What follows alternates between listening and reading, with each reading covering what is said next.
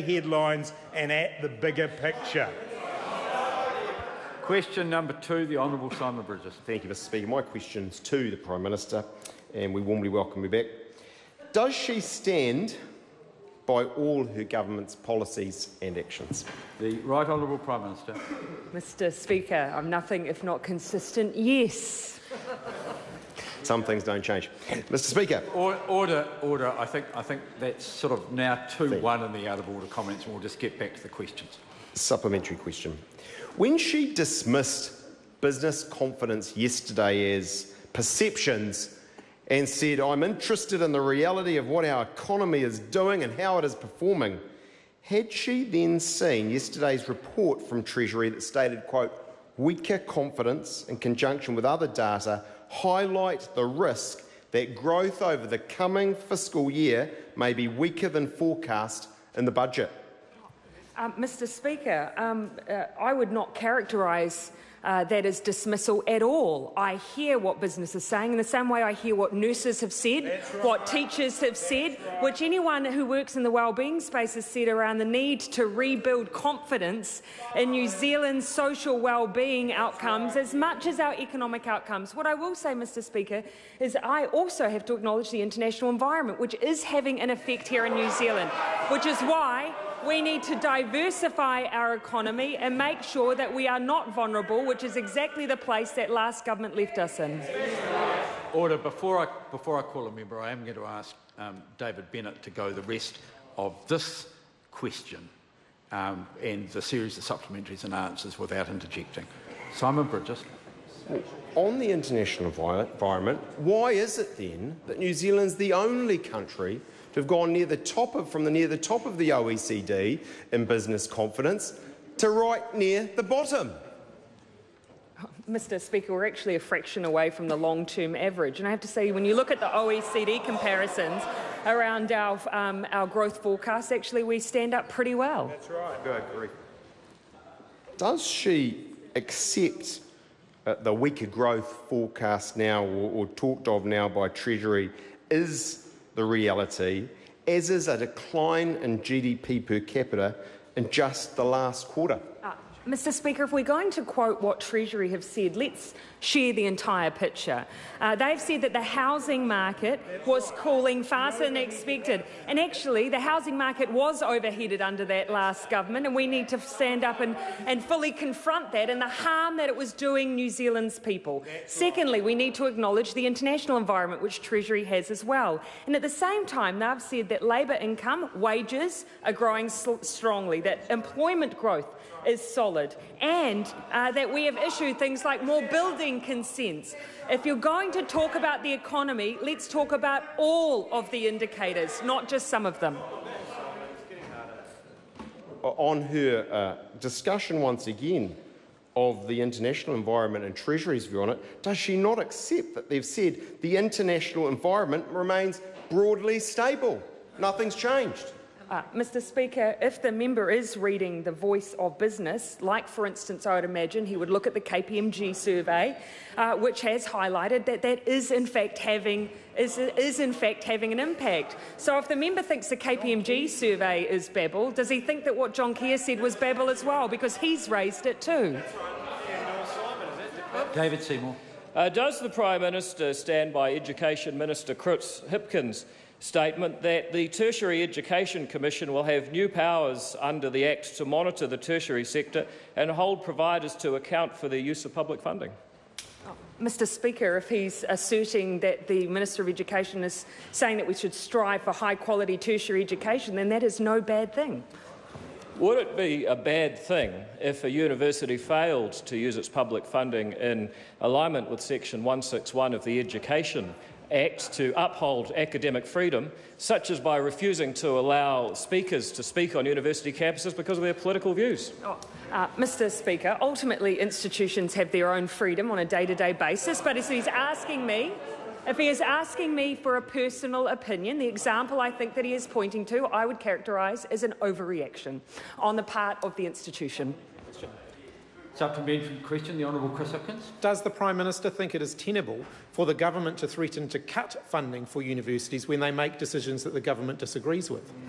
Mr Speaker, absolutely not. We continue to hold a personal view, and as I say, there are a number of examples where politicians and ex-politicians have caused a stir on university campuses. I think the reaction we've seen has been an overreaction. Will we retaliate? Of course not. Does she accept? Order. Who made that noise? If you're referring to the laugh, that was me. Okay. Thank you. Does she accept the weaker growth foreshadowed by Treasury and the decline in GDP per capita in just the last quarter to be a reality? Mr Speaker, of course, Treasury has put out its forecast, and I acknowledge that, yes, the housing market is cooled. International tensions have had an effect. But on the flip side, if I'm going to accept that, I'm also going to accept the wage growth, which is benefiting New Zealanders, high employment, which is also benefiting New Zealanders, and the fact that we have seen, for instance, a decrease in the number of young people in unemployment. I accept that we have challenges in front of us. That's why we're investing in boosting productivity. It's why we're investing in diversifying our trade. It's why we're investing in R&D. I'm not shying away from those challenges. Somebody question. The Right Honourable Winston Peters. Regarding the international influence upon New Zealand's economy, is the Prime Minister encouraged by, all of a sudden, the number of highly placed European Union officials and representations with respect to a free trade deal with the European Union? Mr Speaker, absolutely. We have a visit today which only further helps us further our relationships and New Zealand's interests. And I also applaud the work that the Minister of Trade is doing on our Trade for All, alongside negotiating PACER, RCEP, the EU FTA. We are moving at pace because growing exports grows jobs.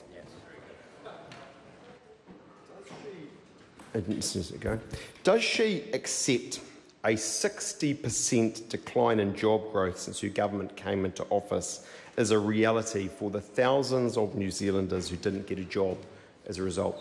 Mr Speaker, we have 94,000 more people employed at the end of June 2018 than there were in June 2017. Unemployment rate has decreased. So the member is picking a figure, interpreting it in the way that he chooses, but I'm proud of the fact that we are putting people into jobs. Does she accept a 4,000 person increase in unemployment in just 3 months to be a reality for those families?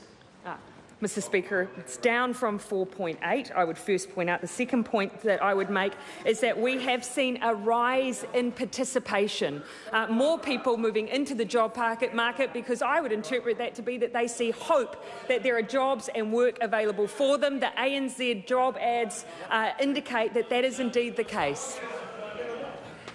Does she accept more industrial strikes in the last 9 months than the last 9 years to be a reality for those businesses and workers? Mr Speaker, I just want to highlight today we've also concluded the nurses' pay agreement, which is something that I'd like to celebrate. And Mr Speaker, you're welcome. We concluded that after inheriting it halfway through. We concluded it because we doubled the offer, we addressed the safety concerns, and just as we have with teachers, we've already scrapped national standards. We've brought in more funding for teacher aides and for those with learning needs, and we have increased their operational funding. There is more to do, but we've done more in 9 months than that government did in 9 years. Does she accept the collapse of multiple construction companies to be a reality for those businesses, their workers and their customers? Mr Speaker, look, absolutely we've acknowledged that's happened. That's why we sat down with the vertical construction industry yesterday. I acknowledge that it's a very different case for the residential and those working in infrastructure, because they're seeing a huge boost in investment out of this government in those sectors. When it comes to vertical construction, it's 18% of the work for that industry comes from government. Even though we represent only 18%, we are fronting up and saying if we can play a leadership role to ensure that we do not have a further collapse in this sector, we will play it. That's what this government has done. We haven't gone far enough with the reforms of the last government, and we are again happy to pick up the pieces. Does she think there'll be real impacts for New Zealanders from us having the lowest business confidence since the global financial crisis, while in Australia it's at a 30-year high? Mr. Speaker, Australia is a 30-year high, and yet we're outperforming them on things like an employment rate.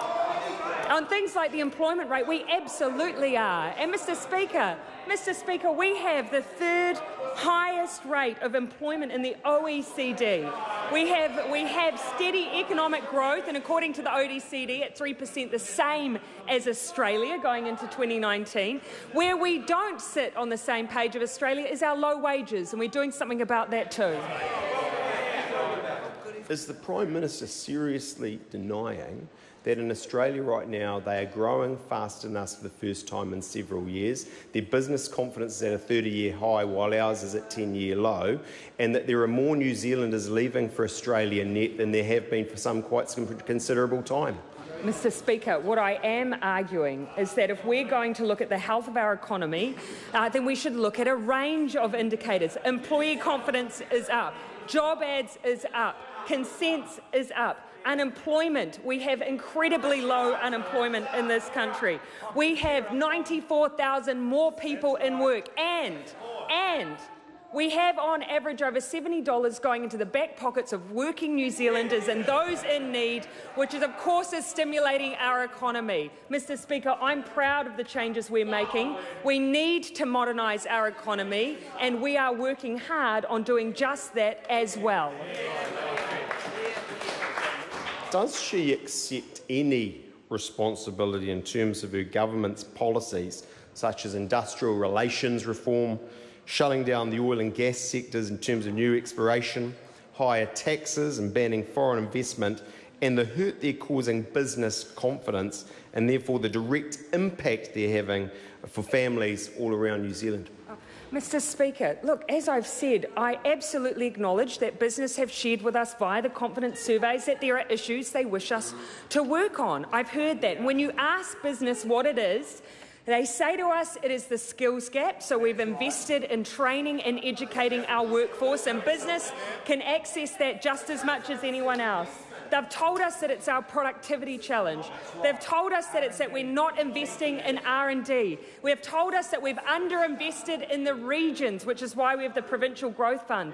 They've told us it's because we need to modernise our economy and the challenges of climate change, which is why we have the Green Investment Fund. Mr. Speaker, I acknowledge, as with any Labor-led government in the past, this coalition government needs to challenge the perception that exists. I'm not shying away from that challenge, and that's why I'm fronting it head on. Isn't the Prime Minister in complete denial about our economy's reality and any number that any of us could pick, and her government's policies' impact? And doesn't she need to start listening to businesses, small and large, around New Zealand and make some serious changes?